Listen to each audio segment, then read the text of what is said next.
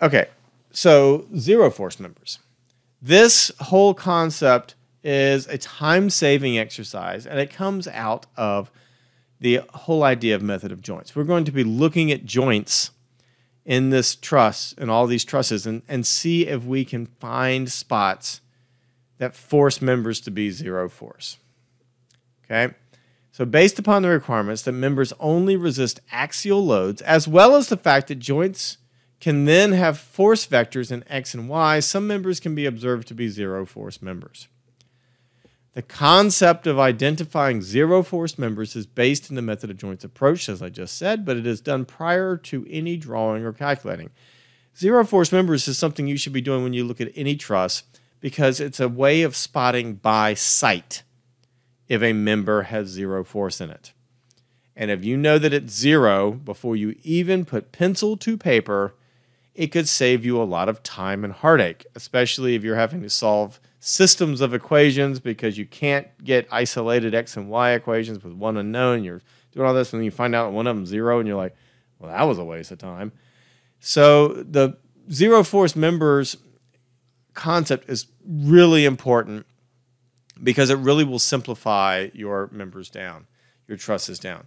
If a member has zero force in it, the member's not even really there from a statics point of view, right? Because all we care about, all statics cares about is vectors. And if the vector is zero, we don't care about it. So if we can identify these up front, it's excellent, okay?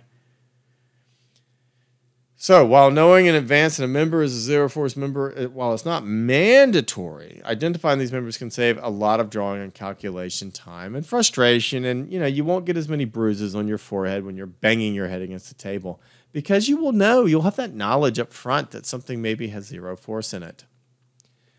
Okay? And when you're doing this, remember you're not even drawing any free bodies yet. You're just getting started. So there's probably a picture of the overall structure sitting in front of you, whether you drew it or a textbook drew it or I drew it or somebody drew it making you do this. There's a picture there and it says solve for these members. So you could draw big goose eggs over each one of those members as a zero force member. Just draw a big zero over it. And the reason is because before we're putting pencil to paper, we're identifying them. And as soon as you know they're zero, no matter what free body you end up cutting, whether it be a method of joints or method of sections, later that we're going to learn about, that member has zero force in it. So it's good to go ahead and make it, it's like putting it on the billboard saying, yes, this member has zero force in it. And it's going to for the rest of the problem. What are the ways to identify zero force members? And there's basically two different ways to do it by sight. Two different scenarios. Okay, the first one is if a joint has only two members framing in. So if we look at E up here, it only has DE and AE framing in. And there is no external load applied at E. Okay, there's no point load out there at E. Yeah, there's one over here at D. I don't care. I'm looking at E, okay? And there's no reaction there at E either, okay? Yeah, there's one at A. Again, I don't care about stuff going on at the far ends of these members. I'm looking at this joint right here. If all of that's true, two members framing in, no external load, no support reaction at that joint, then both of those members are zero force. So in this case, DE and AE are both zero force members. If you don't believe me, look at this free body diagram of joint E. That is the most pointless free body diagram I have drawn today. It's just two members. There's no applied load, so there's obviously nothing inside to resist anything. They're just sitting there. Zero. So they have zero force. Okay? If you had gone with a Sawzall and cut these out, this truss would not be impacted in any way, shape, or form. DE and AE are members that are, as we say, just along for the ride for this truss. They are not doing anything. They are not being loaded. So that's one way to identify zero force members by sight. Two members framing in with no external load, no support reaction. If there are three members framing into a joint, two of which are collinear, meaning they form a straight line,